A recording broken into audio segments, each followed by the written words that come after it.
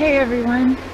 Part of what I love about virtual reality is it refreshes my senses and teaches me to be present in the moment. So it's my true pleasure to be about to lead some mindfulness sessions in VR. If you've ever been curious about mindfulness and how to build awareness and ways to increase presence for your personal life, your classroom, and beyond, please come and join us. We're going to kick off on October 12th and run weekly sessions to really teach you some practices that have big benefits. I'm introducing my partner in crime, Chris, and here we are in this beautiful VR environment. It is incredible, and this is the whole point of the series, right? Yeah. This is a chance for you to put on a headset, whether you're young, whether you're old, whether you're new to VR or not.